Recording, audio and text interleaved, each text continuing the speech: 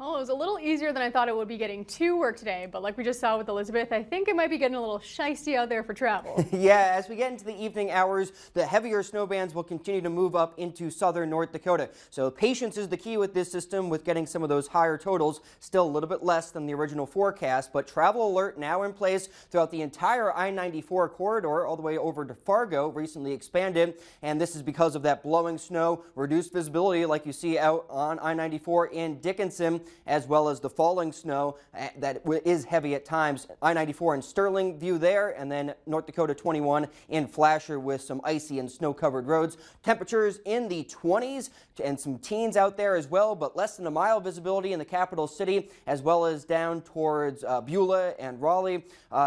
1.5 mile visibility in Minot and Stanley, but the snow not reaching up towards the Turtle Mountains.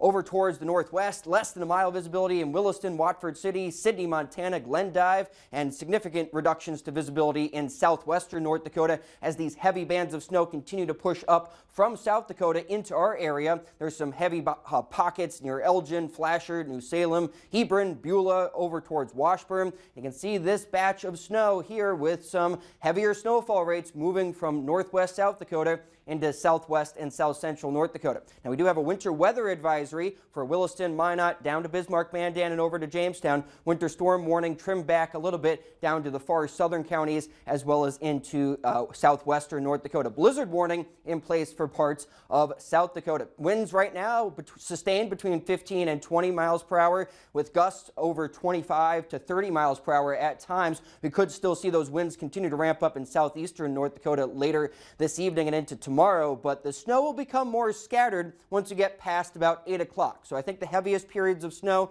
across southern North Dakota will become present over the next several hours before this system continues to push off to the east, and we see that snow reduce in aerial coverage into tomorrow morning. So not much more falling snow into your Monday morning commute, but there will be some gusty winds and blowing snow in south central and eastern North Dakota as that system continues to churn up into Minnesota. Snow continuing to fall just around and east of Fargo with the strongest winds there. We'll see increasing sunshine as we go through our Monday with those winds backing off from west to east. Additional snow, we could see 1 to 3, maybe some pockets of 4 inches in south central and southwest North Dakota. Higher totals with that system cutting up to the east of us in Jamestown and over towards Fargo especially. But the blowing snow I am still concerned about even into the overnight hours and Monday, with winds remaining between 30 and 40 miles per hour for James River Valley into the Red River Valley, even throughout our day on Monday. So if you have travel plans towards eastern North Dakota, keep that in mind. Even Bismarck, gusts over 30 miles per hour possible through the day on Monday, and those winds will be slow to back off in eastern North Dakota even into early Tuesday morning. So overnight temperatures, single digits and teens, only improving into the 20s for tomorrow